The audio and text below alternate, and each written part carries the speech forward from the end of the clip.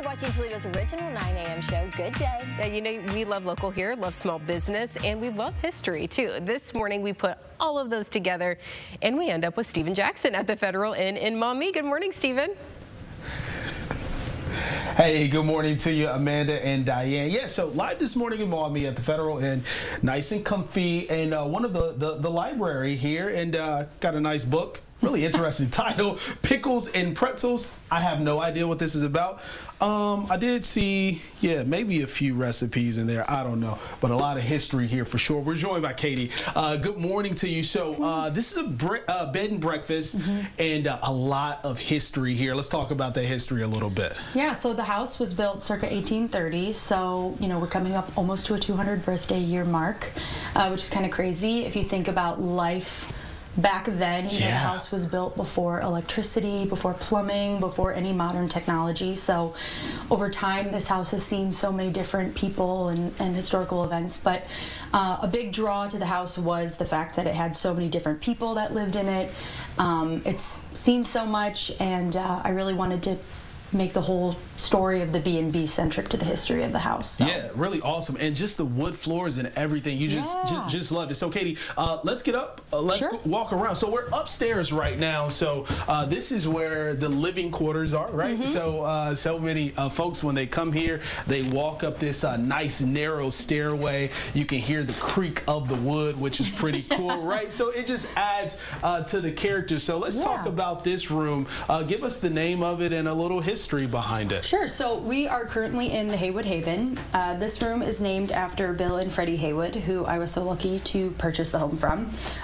They lived in the house for 44 years. So much life and love was lived in this house, and I really wanted the room to speak to their personality. They were avid gardeners, really loved the garden outside. So this room is sort of themed garden, you know, esque folk art, lots of patterns and prints and fun colors, and I think it really speaks to their personalities. So. Yeah. So speaking of personality, this home has a lot of personality. So when people get an opportunity to come and stay here, what's your hope for them to take away? So I have always really enjoyed these sort of hospitable experiences that are in funky hotels and, you know, have mix of patterns and prints, and I really want people to have a cozy stay. You know, Maumee is this historic river town and get to experience the quirk of the town and see the river. So when people stay the night, I hope they also enjoy the interiors and a little bit of the town. So a quirky, cozy mix. Yeah, so what is this room here? So this room here is the Nelnick's Nook. This is another room available at the inn.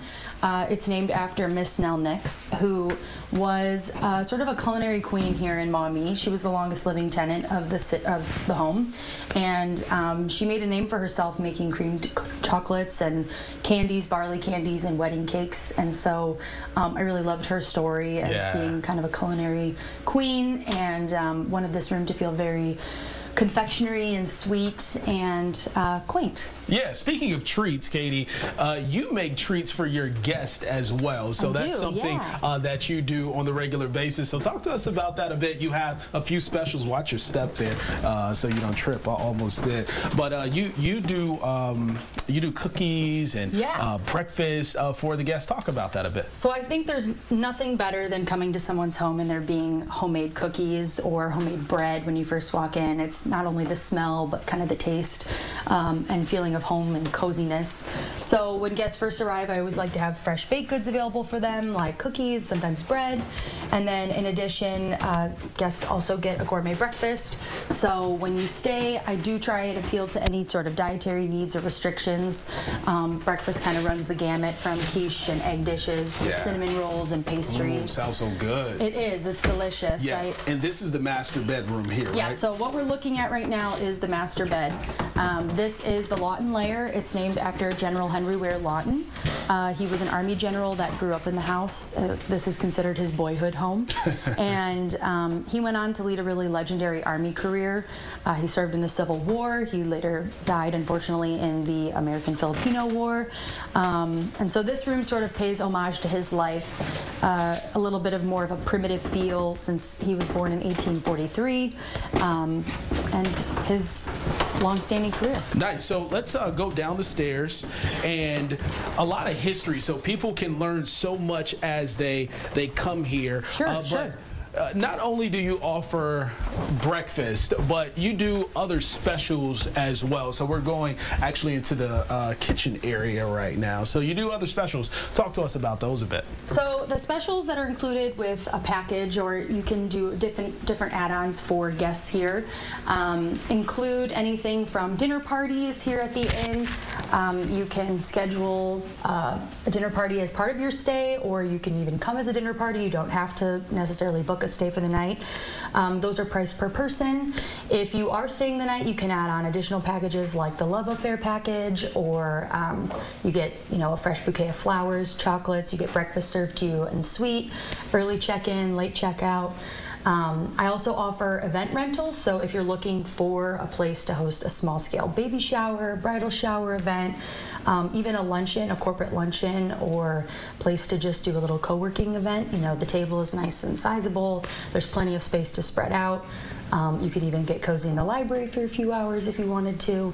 So we try and diversify what we can offer guests in addition to just the stay here. Yeah, a really, really nice, quaint atmosphere, and you're walking distance from the river as well. And you and Jacqueline Jones are collabing for a nice event. Tell us about that. So Jacqueline Jones, who is the owner of Soul Food Collective, she's a vegan chef in the area. Her and I are actually collaborating on a pop-up dinner here at the inn. Our first one is going to be on March 9th, and our second one that we just planned is going to be on April 13th. And the meal is entirely vegan. It's all organic.